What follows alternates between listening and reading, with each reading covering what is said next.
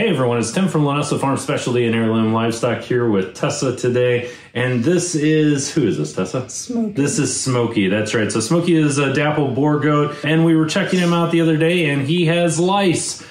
Oh my goodness, lice. It's going to happen. Lice happens, mange happens, all of these things happen. You're not a bad goat mom or a goat dad. It can come in from other animals. It can come in bedding. And once it gets to be springtime where the daytime temperatures start getting up around 50 degrees or warmer, we worry that this is going to happen. So I start taking a look at my animals early. The best way to treat lice is before it becomes a problem. If you happen to notice your goats chewing on their legs or doing some scratching, you're going to want to go up and take a look at him. Now, I already checked Smokey earlier, so I know he has just an itty bitty amount of lice. And it actually took me a while to find it. Let me see if I can find a kid here. So there is one right there.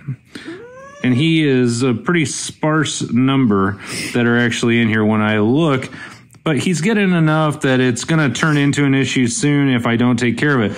Now, when we talk about lice, they're not going to pass it to your kids. They're not going to pass it on to your sheep, because the lice that sheep and goats get, generally speaking, is not transmissible between one another, but they will give it to each other. So we always want you using as good a hygiene as you can, proper hand hygiene, and you obviously don't want to keep them up by your head or anything like that. But as far as catching the lice, I don't want you to lose too much sleep over it. But I will tell you this, if you see one animal with it, you need to start going through and checking all of them. Now, here on Linessa Farms, what I like to do is I just treat everybody. Once I start to see lice, I will treat everyone. I have a little bit of a different regimen that I treat the babies with than the way that I treat adults. And I just want to talk to you about this really quick.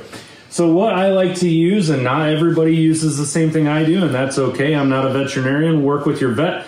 This is what we use. I use Silence. Silence is a Bayer product. This is cyfluthrine. It works really good. I like it. It's effective. I've been using it for about 5 years now.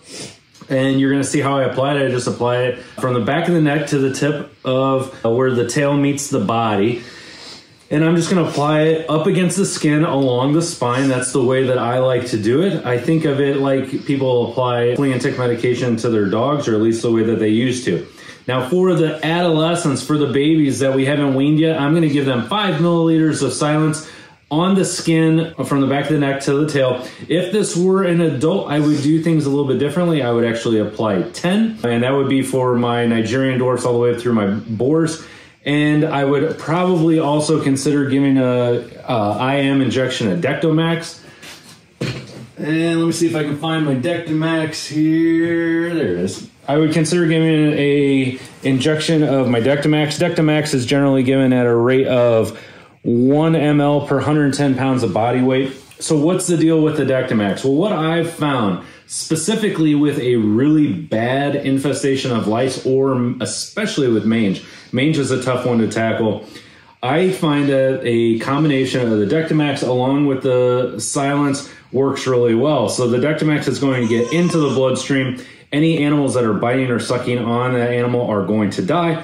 The topical administration helps to take care of anything that's crawling on or around them, and seems to help keep them from spraying it to others. I think the Dectomax injection, while it is super effective, is a little bit too heavy-handed for the little ones. Again, if you have a really bad infection, you can, or infestation, excuse me, you can talk to your veterinarian. But from where I stand, I think the dose of Silence is appropriate. If you're not down with giving an injection, I do understand. You can do a 7-day back-to-back treatment of the Silence. When I say that, I mean you could give it today and then in 7 days do this protocol again. But again, babies, I like to use 5 mLs, and for the adults, I like to use 10, and the appropriate dose of Dectomax based off of the 1 ml per 110 pounds of body weight, given as an IM injection. So with that being said, since this is a baby, what I'm going to do today is I am going to treat him with the 5 milliliters of Silence. Anytime you utilize the Silence, I want you using gloves. Again, we don't want to drink this stuff. We don't want to get it in our eyes. We don't want to get it in our neighbor's eyes, anything like that. It is a chemical and should be treated with respect. We have some friends. I know Jamie, our friend, she likes to use Ultra Boss. We have a few other individuals that use different things. This is one of those unique bottles. If you're not familiar with it, what you're gonna notice is as you squeeze this, it's gonna come up and into this little spigot here. So right now I got it filled up. I'm gonna get myself a 5 milliliter syringe. I like to work with the size syringe of the dose that I'm giving. No needle. I'm just gonna stick it in here and I am going to draw up how much I need. In this case, I need 5 mLs. I'm pretty close. I've got about 5 mLs. And so what I'm gonna do is I'm gonna take this tip right here and I'm going to get it up against his skin. He has a nice double coat. Look at that. Look at that white underneath there. I'm gonna get it up against the skin and I'm just gonna slowly administer it along his back. And it's just tickling him because I'm rubbing this along his spine. I'm not pushing down super hard, but I wanna get it up against that skin.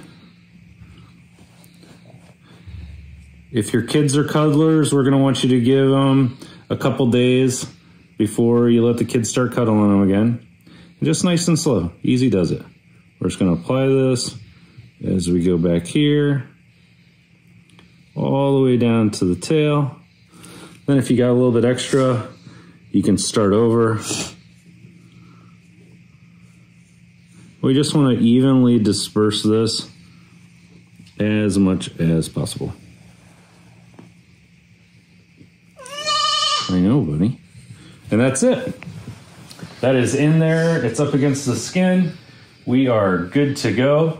I will check him again in about 7 days, but after 7 days, you won't see much of anything at all. Usually a single dose will work. Now, if you have an animal that is just crawling with lice, we wouldn't up the dose. The dose of 5 mLs is more than sufficient, and I would want to retreat them probably in 7 days. If you have any questions, comments, or concerns, or if you have any tips or tricks that might help people out, maybe something that you do differently, be sure to let us know. You can also check us out at Linessa Farms Tack Box, which is our group on Facebook.